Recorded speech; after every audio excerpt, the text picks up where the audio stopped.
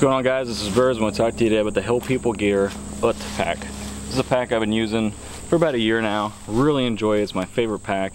It's a little pricey, made in USA, but it's definitely one you need to take a look at. Yeah, I've been reviewing packs for years now. I've come across many different ones, high level, low level, from JanSport all the way up to Gregory, Tactical Tailor on the tactical side of things.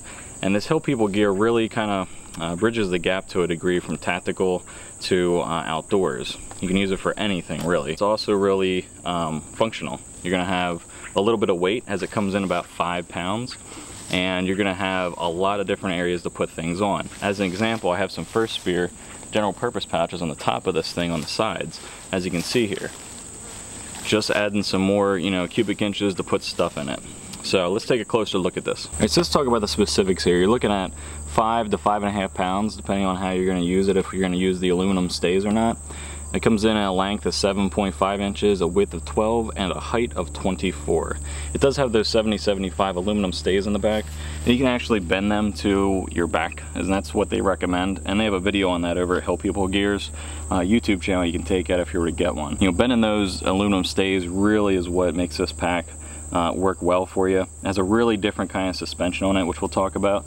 But let's just go from the front to the back. You have 1,500D and some hypalon used throughout this pack. So it's really ingenious the way they found the, where are the stress points, where aren't the stress points, where can you cut weight, and where do you need good, heavier material. So when you're looking at this on the front, let's talk about how I have it set up. This is usually how I have it set up, even though I'm on a day trip today. I wouldn't normally have all this stuff, but I do, just to show you how much stuff you can put on here. I got a Wetterling's large hunting axe right here. I just use that right on the front through the webbing here. The other thing this has is the ability to add on to it, and that's what I said earlier, but let's talk about that in detail. So right here I just have a military roll waterproof sack, and you can get these anywhere. You can use anything really, but I'm using this one because it's kind of green, it kind of blends in, and these things are the bomb. So, I'm taking this, I'm putting it inside of these, this webbing here, and I'm tightening it down. So normally this is how you're going to get it. You're not going to get it with any sort of additional thing on the front. You have to purchase that from them. They have different packs you can use. I think they have 2 different types that you can put on the front and kind of lock into it. But honestly, I found a dry bag on the front here, just zip down, works perfectly fine. The buckles and everything that's used are top notch. They're not very easy to engage. And what I mean by that is it isn't like you can accidentally engage these buckles. You have to use a little bit of force to get them out, which means they're not going to come off going through the woods, as you saw coming into here. If I'm going to put that on film, but coming into here, you're going through stuff, you're bumping into stuff. Stuff can pop off and and cause you to lose some gear. Haven't had that problem whatsoever. This is a nice flat front. You can see the differences as far as the color contrast go, and on each side you're going to have the ability to put some hydration or whatever you want. Here I have 2 different water bottles, and on this side I have my Bob Distrudi's saw, and I have a metal container right here. This is a Blackthorn water bottle. I'll be reviewing that soon. As you move to the top, what I did was I kind of adapted 2 First Spear general purpose pouches. I just put this right through the molly, through the webbing, just to add a little bit more. I have my cook kit over here, and I have some accessories over here. If you want to add on to it another way, on the top here, there is a ton of room to put. What I do is a lot of winter layers and, rain gear I'll put on the top here, and I'll cinch it down. No problems there whatsoever. You got this little bungee at the bottom which actually secures my axe in place, but you can put, walking sticks, whatever they're called, poles, trekking poles, or the likes. You got some stuff on the bottom here where you can put some gear. I have a Marpat tarp and just a regular brown, just general purpose tarp as well. I usually put my packs on top of tarps, so they don't get roughed up, and in wet weather you don't want to have that seeping into your bag. So let's go into the pack now. The other thing I like is the zippers. The zippers are they're not small. So as you've seen on other packs I reviewed, I've complained about the size of zippers, and the reason that is because they get caught up. You can see here, this is not going to get caught up. The design is perfect. On the top you got some molly, so if you want to put something there you can. You have a part on the top here which is a thin pouch, and I have like my fire kit and my medical kit in here. On the inside here, you're just gonna have a straight drop. So it's just gonna be like any other pack. That's just a drop, you know, from the top down. What do I have in here? I have a 2-person tent from Marmot, the Force 2P. I got a poop kit. I got food, accessories, 2 fuel cans. I have a Thermarest roll-up inflatable pad, MSR cup, mug, and a 20-degree sleeping bag on the bottom. I think I have something else in here as well. But you know, you can really pack a ton in here, and then you can just cinch it down real good. On the back here, what you have is this nice, I'm gonna say it's a polymer, but it's definitely a plastic frame sheet, which really keeps this stuff nice and you know, flat against your back, as far as not having stuff get out of line. It really keeps stuff, you know, in line, and it keeps for a real nice ride on your back, but it gives you that great support. Let's move to the back. First thing you'll notice is it has a huge, nice, heavyweight grab handle. Love it. When you're moving to the back, you're going to see a little bit different of a shoulder design. As you can see, these are not attached to the pack. And I'll tell you what, when I first got it, I was a little bit worried. I said to myself, what the hell is this?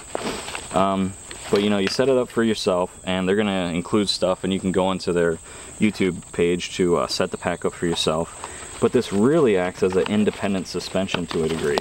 Once you get this on here, and you put it on and cinch it down, and you get it all set up for you, I'll tell you what, it's really made me a believer in the design they have, which might look a little unorthodox, but man, this is the best riding pack I've ever used out in the wilderness, or whatever environment you're using it for.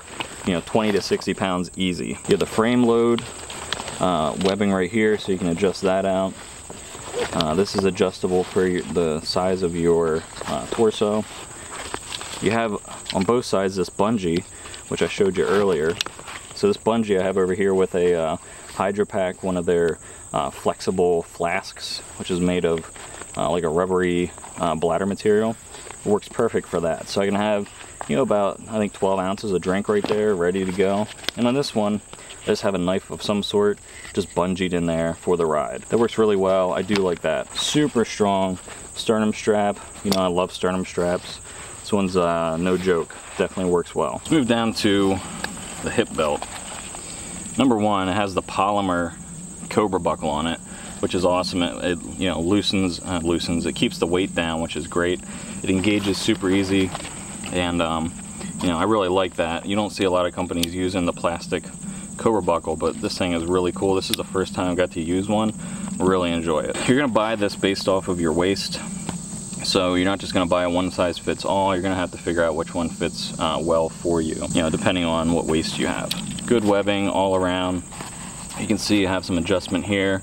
It keeps the pack to you, so you can adjust this and put it on your belt here to adjust that out. You have all kinds of different adjustments down here, and the cool thing is there's some hypalon, which is an attachment point for where your shoulder straps go down here.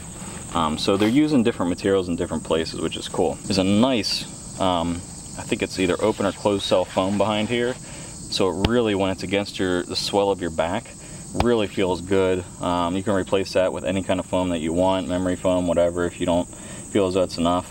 You can see there's some ridges here. The only thing this pack doesn't have, but I'm not sure that it really needs, is it doesn't have like that air flow. So you see on other packs they have like different blocks to get some airflow in here. But the way this sits, it doesn't sit directly against your back based on the design. So I don't know if it's really needed. I don't notice myself sweating a ton with this stuff on. So I'm not sure that you necessarily need that. But I haven't noticed a problem with that. You can see hypalon is used down the entire side here, which is where all the connection points of webbing are. Hypalon is flame proof as far as burn proof, melt proof, and it's super strong and it's lightweight. So I really like their use of that throughout this pack. Stitching, all that stuff goes without saying. Top notch. You can't get any better in my opinion. You can also put some hydration in here. Here's a hydration port.